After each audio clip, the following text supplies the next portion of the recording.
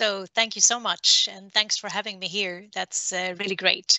Yes, I'm working for Ericsson, the organization, and as you say, the question is, how do you make 100,000 people move? It's a very large organization, you know, crossing all of the globe, basically.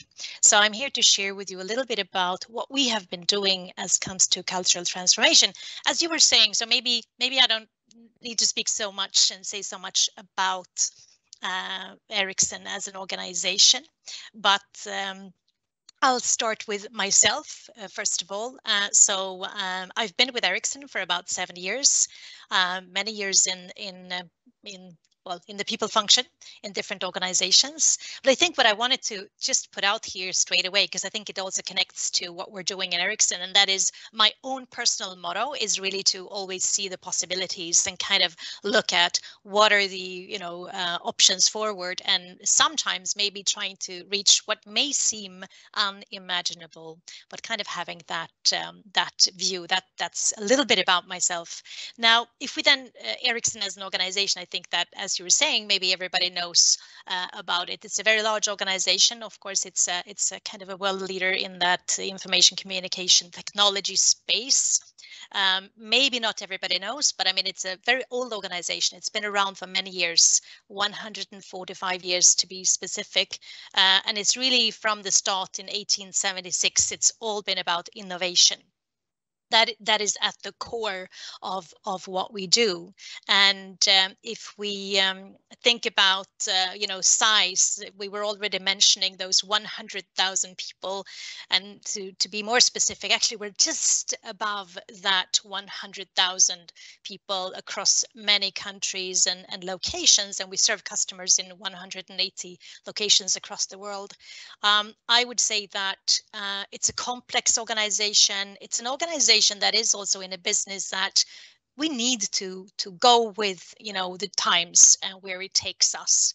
I think that when we look at, our vision, I think that we can connect that to where are we today in the world. We talk about a VUCA world. We talk about everything that's happening around us, and we really want to be there to use technology for good. And as you see on here, our vision as an organization is really to create this world where limitless connectivity improves lives. So making things better for people, redefining business, doing things differently maybe, and pioneering a sustainable future, which I think is also really kind of there at the forefront. We talk a lot about environment. So if that is our vision and what we want to see, then the question is, okay, so how can we reach our strategic priorities as an organization? And I just put this on here because I felt that this is really critical about the things that we're going to be talking about today, or that I'm going to be sharing, and that is what we think is really important. And if you listen to our CEO, Börje Ekholm, he says, well, to succeed as an organization and to reach our strategic priorities, we just need to focus on two things: our people and our customers. So if we talk about our people and how we operate our business, as I was saying, I mean, this organization is, quite old. We've been around for some time, and realizing that things change and we constantly need to re-innovate ourselves and maybe change our ways of working, or, strengthen those things that are good, and maybe, leave and leave behind those things that are not working. What we did as an organization is to look at employee surveys, have focus groups, discussions in, the executive team, talk in the leadership teams that we have. So in collaboration with all our people, we identified, so what are those behaviors and mindsets and practices that are most important for us in order to reach our strategic priorities and really enabling us as an organization. I think that some of you have seen, I mean, Ericsson as an organization, as many other organizations, there's been ups and downs. But what we did, and this goes back to mid of 2019, we identified those behaviors, mindsets, and practices that we felt this is really critical. We want to make sure that we really exhibit this in all our people and ways of working. And that's what you see here in front of you. So when we talk about our culture and what we want to kind of be known for and how we want to act between ourselves and to the external world, we said, okay, so we want to make sure that there's cooperation and collaboration. We work together. We show empathy and humanness. We care for each other. We respect each other. And I think that that particular one could not have come at a better point. I think that this is something that's always been important for us. But thinking about the times that we went into during, the COVID times, having that as kind of a key element of what we want to see in our people and how we act towards each other. The third one, executing speedily, of course, to be there to kind of, be delivering on our needs and so forth. But then also fact-based and courageous decisions. So taking those tough decisions when they're needed for, and then to have a speak up environment. And I think sometimes when we talk about speak up, and we've all kind of seen the work, I guess, by Amy Edmondson and creating like the psychological safety and so forth. I think that is also an area there where we want to make sure that people are not afraid of speaking up. So those were the 5 focus areas that we identified. So, we want to make sure we were not saying that this is not there, but we wanted to make sure that this is live and out there and really kind of happening in the organization if we talk about a culture. So let me share with you. So of course, into this, so from identifying those areas into actually where we are today. So if I say that we started with the first initiatives around this, kind of identifying the areas, but then also being out in the organization and communicating around them, takes us back to mid 2019 when we started really actively working on this. So let me just share then as, okay, so what's the learning here? So if you want to make those 100,000 people move and behave and show those practices, what is it that we've learned? Well, I'm going to talk through each of them, but these are kind of the highlights. So connecting strategy to everyday business. So connecting the culture that we, the focus areas to the strategy and everyday business, to use the selected methodology, to think about the communications. How do we do it? Be bold, be different, be agile. So think in new ways, don't be too set in a way of working from the start. Working with leaders, change agents, and then having a dedicated project team.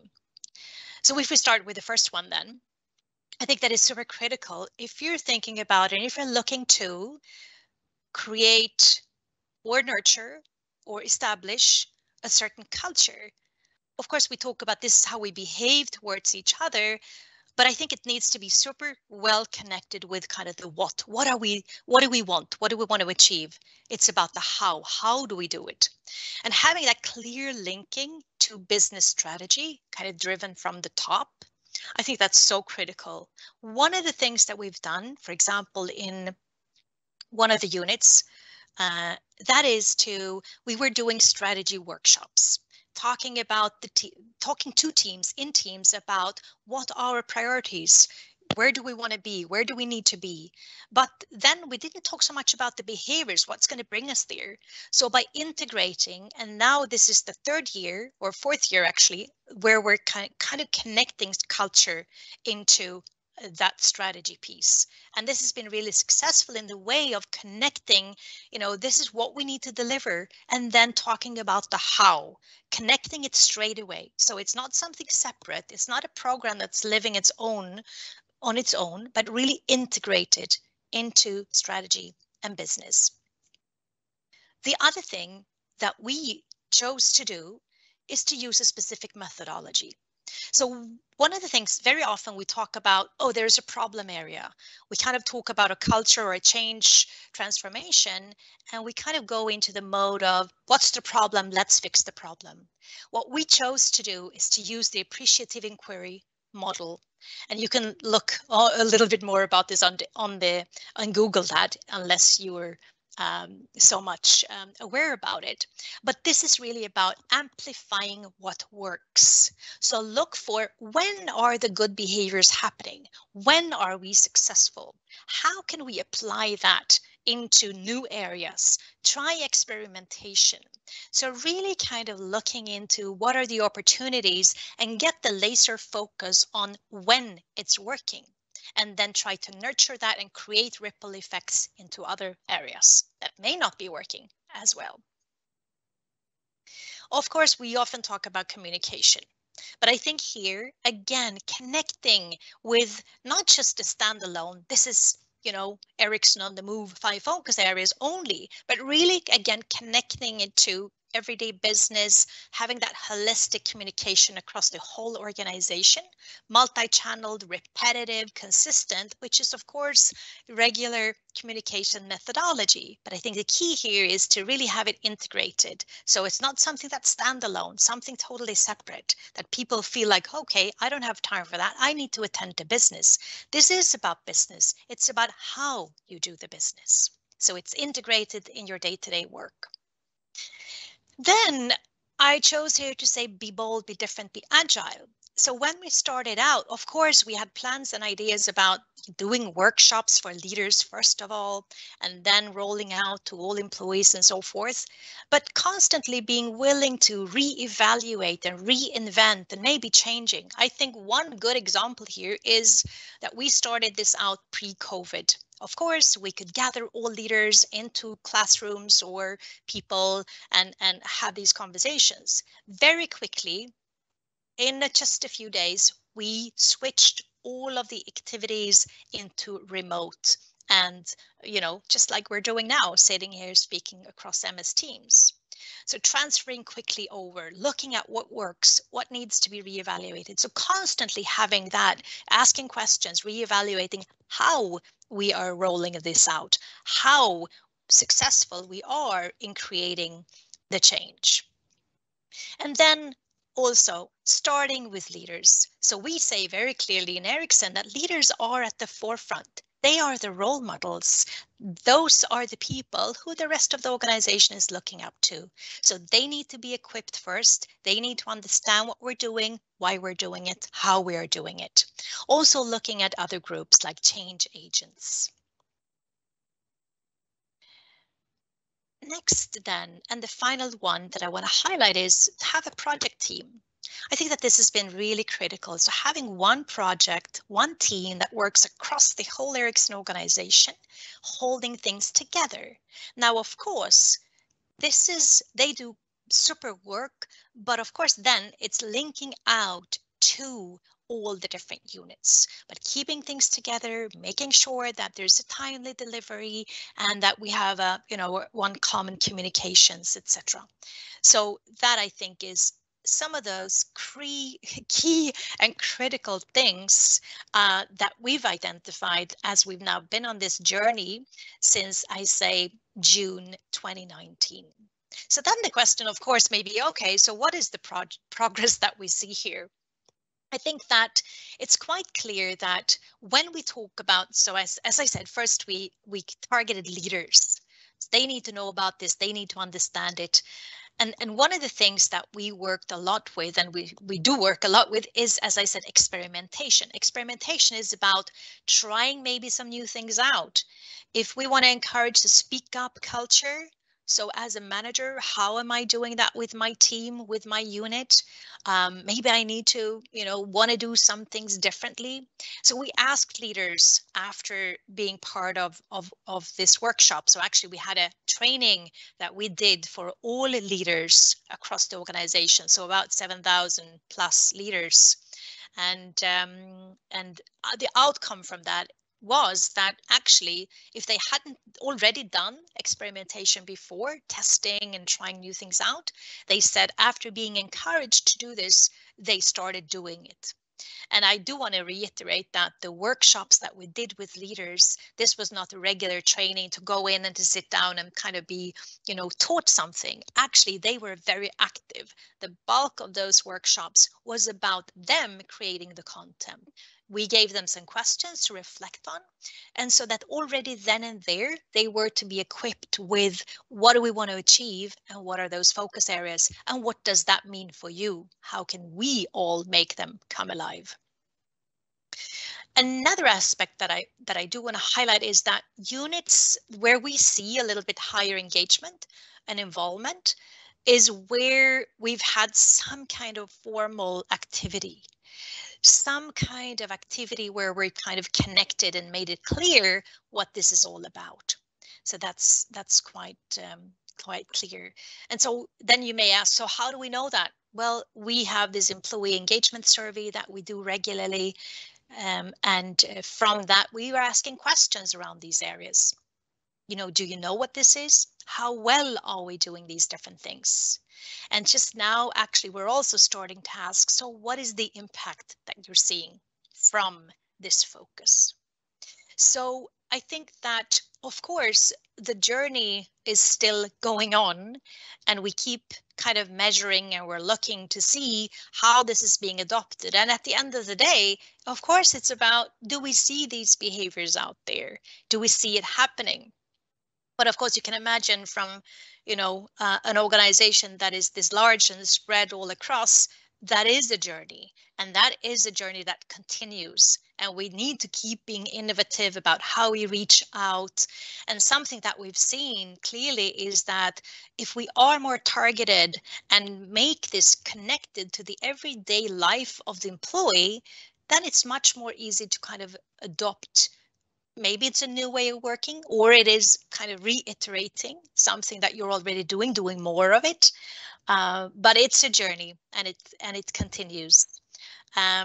And of course, I think we all know, I mean, we are in this field of maybe people, talent, and so forth. And we know that, I mean, culture change doesn't happen overnight, right? It's a journey. It's not a place that you arrive at. We constantly need to work with it.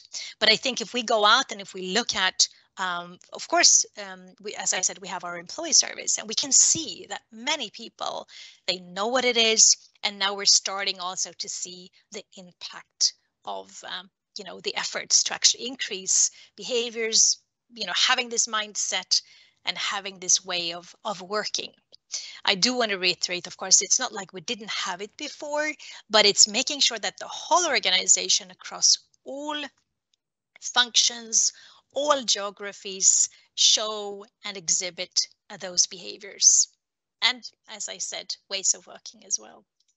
And I think that, you know, I just wanted to kind of touch on and show to you that, I mean, if we talk about our purpose as an organization, connecting it back again to my own personal kind of motto is kind of seeing the possibilities. I think that it's so much connected to what we want to achieve here. And I think that also having that passion for working with this also kind of, you know, goes into work. But our purpose as an organization, creating connections that make the unimaginable possible. So again, it's kind of that innovative approach. And again, I think it's connected to the focus areas. How do we want to see people? How do we want to be working together? So I think that is basically what I wanted to share from maybe slides or content point of view.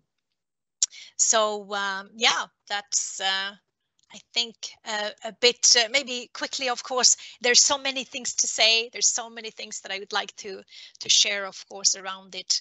But yeah, maybe there's some reflections from your end.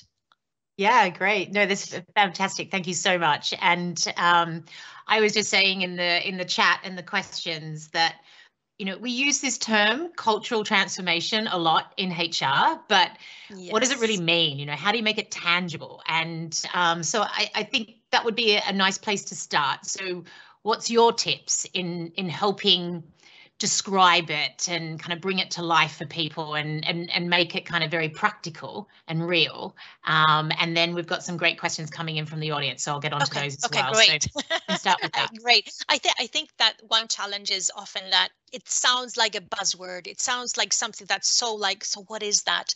I think that when we talk about cultural transformation, I think it's important to kind of connect it to, and that's what we say, well, that's like our everyday life.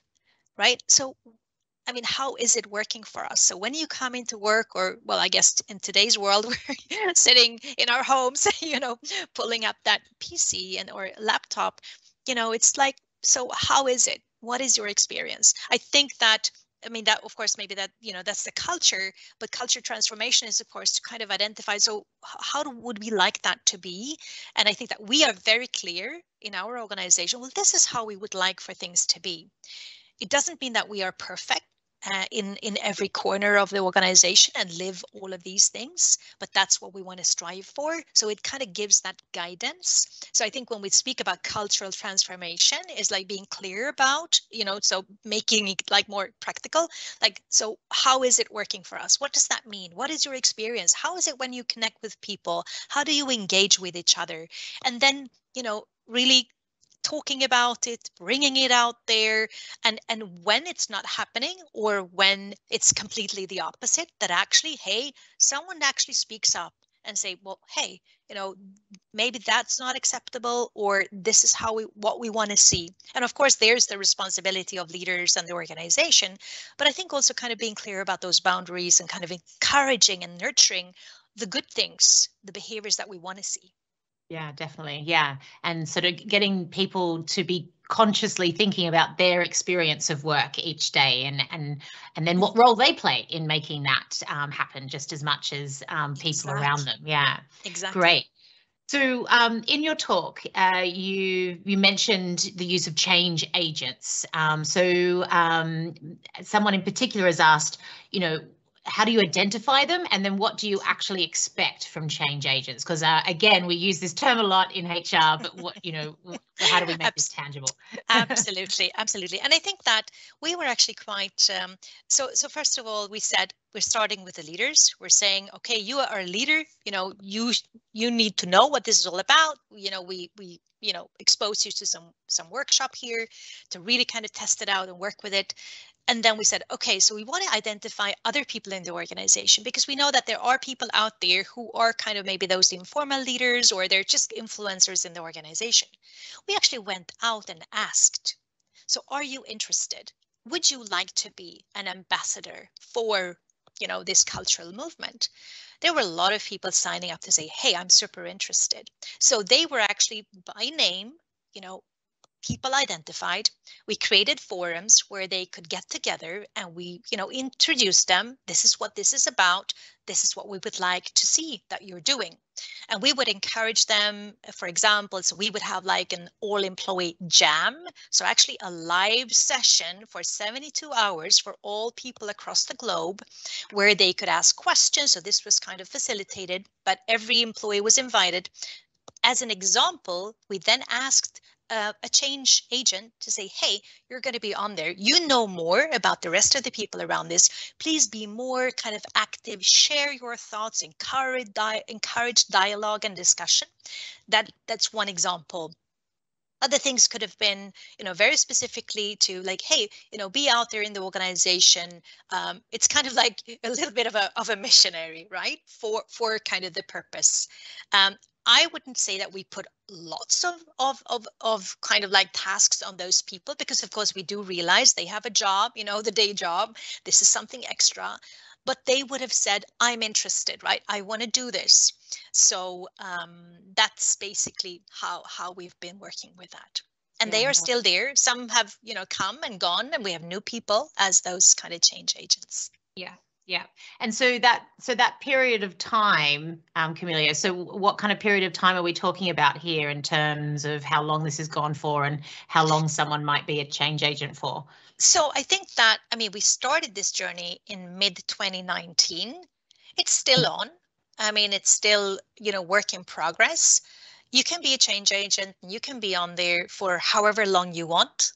And I do think that over time we've had certain engagements. So it's not like, of course, if you're a change agent, oh, I need to, be on this all the time.